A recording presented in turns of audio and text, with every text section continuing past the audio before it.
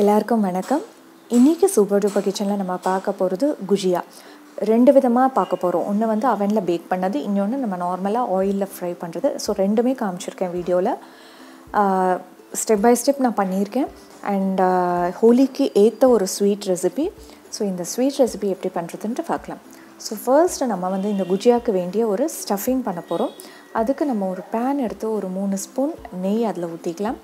நெய் ஊற்றினதுக்கப்புறமா 1 cup Goa add பண்ண போகிறேன். அதாவது இந்த கோவா வந்து அன்ஸ்வீட்டன்ட் கோவா, சர்க்கரை சேர்க்காத கோவா.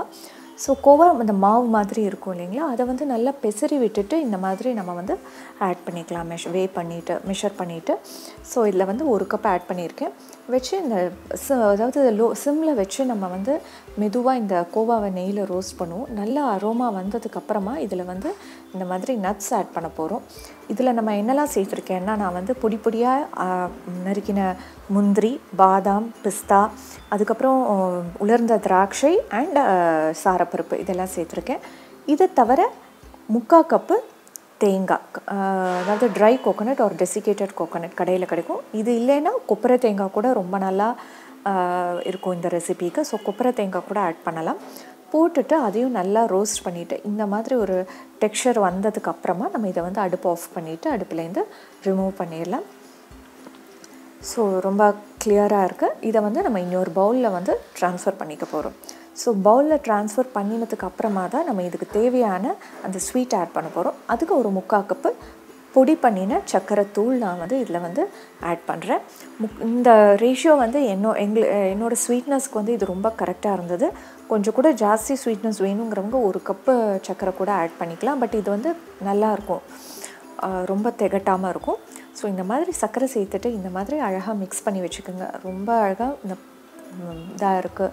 அந்த பொடி ஸ்டஃபிங் ரெடி ஆயிடுச்சு.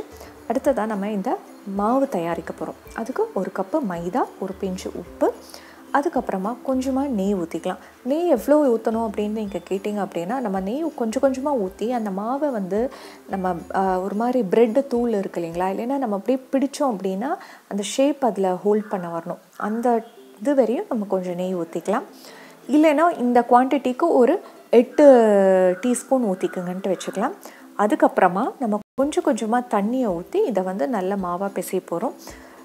தண்ணி ஊற்றுறப்போ ரொம்ப கேர்ஃபுல்லாக ஊற்றுங்க. அதாவது ரொம்ப ஸ்டிஃபாக நம்ம ஹார்டாகவும் இருக்கக்கூடாது மாவு. அட் த சேம் டைம் நிறைய தண்ணி ஊற்றி ரொம்ப அப்படியே இழுத்துட்டு வர மாதிரி நம்ம போலிக்கு பண்ணுற மாதிரியும் ஆகிடக்கூடாது. கரெக்டாக அந்த மாவு வந்து ஸ்டிஃபாக இருக்கணும், சாஃப்டாகவும் இருக்கணும். அட் த சேம் டைம் வந்து அது வந்து ஸ்டிஃபாக இருக்கணும். ஸோ இந்த மாதிரி ஒரு மாவு வந்து தயாரித்து வச்சுருக்கோங்க. இப்போ அது ரெடி ஆயிடுச்சு. ஸோ இப்போ இது பார்த்திங்கன்னா மாவு ஒட்டுறதில்ல, அட் த சேம் டைம் ரொம்ப இழுத்துட்டு வரதில்லை. இது வந்து கரெக்டாக இருக்குது. இப்போ இந்த மாவை ஒரு 20 நிமிஷம் இந்த மாதிரி ஈரத்துணி போட்டு மூடி நம்ம வச்சிடலாம். 20 நிமிஷத்துக்கு அப்புறம் நம்ம குஜியா பண்ணுவோம். ஸோ இப்போ வந்து நம்மளோட ஸ்டஃபிங் ரெடி. ஒரு கப்பில் தண்ணி எடுத்துக்கோங்க. இந்த மாதிரி மோல்டு வந்து கடையில் கிடைக்கும், ஈஸியாக அவைலபிளாக இருக்கும். 20 ரூபா அப்படி தான் இருக்கும். அதை வாங்கிக்கோங்க. நம்மளோட மாவும் ரெடி. ஸோ இந்த மாவு பார்த்திங்கன்னா எவ்வளோ சாஃப்டாக இருக்குது பாருங்கள், கையில் ஒட்டுறதே இல்லை. இதிலேருந்து ஒரு கொஞ்சமாக மாவு நம்ம வந்து எடுத்துக்கலாம் குஜியா பண்ணுறதுக்கு. ஸோ இந்த மாதிரி நல்லா கையில் உருட்டி ஃப்ளாட்டன் பண்ணிவிட்டு, அதாவது கையிலேயே தட்டிட்டு நம்ம வந்து சப்பாத்தி தேய்க்கிற மாதிரி இந்த மாவை வந்து தேய்க்க போகிறோம். அதாவது ரொம்ப திக்காக பண்ணிட வேண்டாம். திக்காக பண்ணினோம் என்ன ஆகும்னா, அந்த ஸ்டஃபிங்கை விட இந்த மாவோட டேஸ்ட்டு ரொம்ப ஜாஸ்தியாக இருக்கும். அண்ட் வந்து இதாக இருக்கும், அதாவது பிளெண்ட் ஆகாமல் இருக்கும். ரொம்ப தின்னாக நீங்கள் பண்ணினீங்க அப்படின்னாலும் அது கிழியறக்கு வாய்ப்பு இருக்குது. ஸோ கரெக்டான திக்னஸ் வந்து நம்ம வந்து இதை வந்து செஞ்சுக்கலாம். ஸோ இந்த மாதிரி நல்லா தேய்ச்சிக்குங்க. இப்போ நீங்கள் பார்த்தீங்க அப்படின்னா எவ்வளோ திக்னஸில் பண்ணியிருக்கேன்ட்டு உங்களுக்கு தெரியும். இந்த திக்னஸ் வந்ததுக்கு அப்புறமா நம்ம இதை வந்து அந்த மோல்டு எடுத்து அதில் வந்து வைக்க போகிறோம்.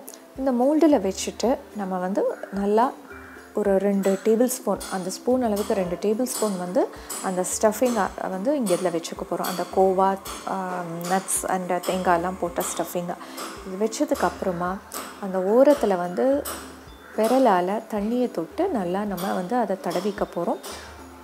எதுக்கு அப்படின்னா, அந்த குஜியா வந்து நம்ம வந்து ஃப்ரை பண்ணுறப்போ வறுக்கிறப்போ அது வந்து ஓப்பன் ஆகாமல் இருக்கும். ஸோ அதுக்காக இந்த இது பண்ணுறோம். இது பண்ணினதுக்கப்புறமா மெதுவாக வந்து நம்ம இந்த குஜியா, அதாவது அந்த மோல்டை வந்து க்ளோஸ் பண்ணுவோம். க்ளோஸ் பண்ணிவிட்டு நடுவில் அமுத்திட வேண்டாம். அந்த ஓரத்தில் மட்டும் நம்ம வந்து கொஞ்சம் ப்ரெஷர் கொடுத்து அமுத்திட்டு இந்த மாதிரி எக்ஸ்ட்ரா மாவை எடுத்துடலாம். எக்ஸ்ட்ரா மாவில் வந்து நம்ம எல்லாத்தையுமா எல்லா குஜியாவும் பண்ணதுக்கப்புறமா எக்ஸ்ட்ரா மாவை நம்ம வந்து மீதி மாவில் வந்து குஜியா பண்ணிக்கலாம். இந்த எக்ஸ்ட்ரா மாவெல்லாம் தனியாக எடுத்து வச்சுக்கோங்க. கடைசியாக இதில் ஒரு கொஞ்சம் தண்ணி தெளிச்சிட்டு நல்லா திருப்பி ஒன்று பிசைஞ்ச மாதிரி பண்ணிவிட்டு குஜியா பண்ணினா நல்லாயிருக்கும். ஏன்னா இது வந்து ட்ரை ஆகிடும். ஸோ அது தனியாக அப்புறமா பண்ணிக்கலாம். இப்போ நம்ம குஜியா வந்து ஒரு 8 குஜியா ரெடி பண்ணியிருக்கோம். இதில் நான் வந்து ஒரு 4 குஜியா பேக் பண்ண போகிறேன். 4 குஜியா வந்து டீப் ஃப்ரை பண்ண போகிறேன். உங்களுக்கு வந்து எந்த விதத்தில் பண்ணி சாப்பிட்ணுன்னு நீங்கள் நினைக்கிறீங்களோ, அவன் இருந்தது எனக்கு வந்து ஆயில் லெஸ்ஸாக யூஸ் பண்ணணுன்னா டெஃபினட்டாக பேக் பண்ணுறதுக்கு போகலாம்.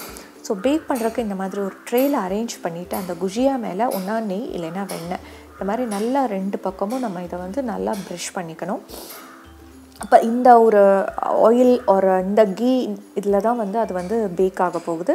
ஸோ ஈவனாக நல்லா எல்லா பக்கமும் படுற மாதிரி நம்ம வந்து இதில் வந்து அப்ளை பண்ணிக்கலாம். அப்புறம் என்ன டிகிரிஸில் நான் பேக் பண்ண போகிறேன் அப்படின்னா 200 டிகிரி செல்சியஸ். 200 டிகிரி செல்சியஸில் வந்து நான் 20 மினிட்ஸ் பேக் பண்ணி எடுக்க போகிறேன். ஸோ ஆல்ரெடி இதை 3 மினிட்ஸ் ப்ரீஹீட் பண்ணி வச்சுருக்கேன். அண்ட் ரொம்ப லோயர் ரேக்கில் வைக்க வேண்டாம், கொஞ்சம் மிடில் ரேக்கில் வச்சுட்டு ஒரு 20 மினிட்ஸ் பேக் பண்ணுங்கள். இப்போ ஸ்லோவாக பார்த்தீங்கன்னா அது பஃப்பப்பும் ஆகுது, அட் த சேம் டைம் அந்த ப்ரௌன் கலராக மாறிட்டுருக்கு. உங்களுக்கு வேணும்னா கடைசி 5 நிமிஷம் நீங்கள் வந்து இந்த குஜியாவை திருப்பி வச்சுட்டு கூட பேக் பண்ணி எடுத்துக்கலாம். இப்போ பார்த்தீங்க அப்படின்னா சூப்பர்பாக நம்மளோட குஜியா ரெடி ஆகிடுச்சு. இது பேக் பண்ணுறப்போ அவ்வளோ சூப்பர்பாக நல்ல ஸ்மெல் வந்தது. அந்த கோவா தேங்காய் எல்லாம் சேர்ந்து அந்த ஸ்மெல் சூப்பர்பாக வந்தது. ஸோ இது ரெடி ஆகிடுச்சு. இதை ஆற வச்சுக்கோங்க. இப்போ நம்ம டீப் ஃப்ரை பண்ண போகலாம். ஸோ டீப் ஃப்ரை பண்ணுறதுக்கு எண்ணெயை ஃபஸ்ட்டு வந்து நம்ம சூடு பண்ணிக்கலாம். எண்ணெய் சூடான உடனே ரொம்ப சூடாக வேண்டாங்க, ரொம்ப கொஞ்சம் சூடான உடனே சிம்மில் வச்சு நம்ம வந்து இந்த குஜியாவை பொடிப்போம். குஜியா போட்ட உடனே நம்ம வந்து அந்த கரண்டியால் இழக்கக்கூடாது. இழக்கினீங்க அப்படின்னா அது வந்து கிழியறதுக்கு வாய்ப்பு இருக்குது. ஸோ கொஞ்சம் ஒரு சைடு ஒரு அளவுக்கு இந்த மாதிரி பொறியாக ஆனதுக்கப்புறம் நம்ம திருப்பி போட்டு 2 சைடையும் மாறி மாறி பண்ணிக்கலாம். மீதி உள்ள குஜியாஸையும் நம்ம வந்து இப்போ போட்டுக்கலாம், ஒன்றும் பிரச்சனை கிடையாது. ஏன்னா அது ஸ்லோவாக அதாகும்.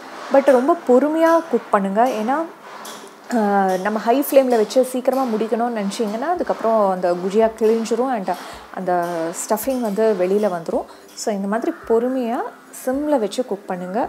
வேணும்னா கொஞ்சமாக இன்க்ரீஸ் பண்ணிக்கலாம் தணலை. பட் இதில் வச்சு பண்ணிங்கன்னா சூப்பர்பான கலர் வரும், ஒரு கோல்டன் கலர் வரும். அந்த கோல்டன் கலர் வந்த உடனே நம்ம வந்து இந்த குஜியாவை வந்து நம்ம வந்து எண்ணெயிலேருந்து ரிமூவ் பண்ணிடலாம். இப்போ பார்த்திங்கன்னா அவ்வளோ பியூட்டிஃபுல்லான கலர் வந்துடுச்சு அண்ட் குஜியாவும் ரெடி ஆயாச்சு. ஸோ இதை வந்து நல்லா எடுத்துகிட்டு எண்ணெயை வடித்து எடுத்துகிட்டு நல்லா ஆற வச்சுருங்க. ஸோ சுவையான நம்மளோட குஜியா வந்து இப்போ ரெடி ஆயாச்சு. இது பேக் பண்ண வெர்ஷன் அண்ட் வந்து இது வந்து ஃப்ரை பண்ணினது ரெண்டுமே சூப்பர் டேஸ்டியாக இருந்தது, பெரிய வித்தியாசம் இல்லை. ஸோ கண்டிப்பாக நீங்களும் இதை உங்கள் வீட்டில் ட்ரை பண்ணி பாருங்கள். ஹோலி பண்டிகைக்கு இல்லை கெஸ்ட்டு வராங்க, ஏதாவது ஸ்வீட் செய்யணுன்னா வித்தியாசமாக இதை செஞ்சு பாருங்கள். கண்டிப்பாக சூப்பர் ஹிட் ரெசிபியாக ஆகும். இன்னொரு ரெசிபியில் சந்திக்கிறேன். உங்களிடமிருந்து விடைபெறுவது நிரஞ்சனா சங்கர் நாராயணன். நன்றி, வணக்கம்.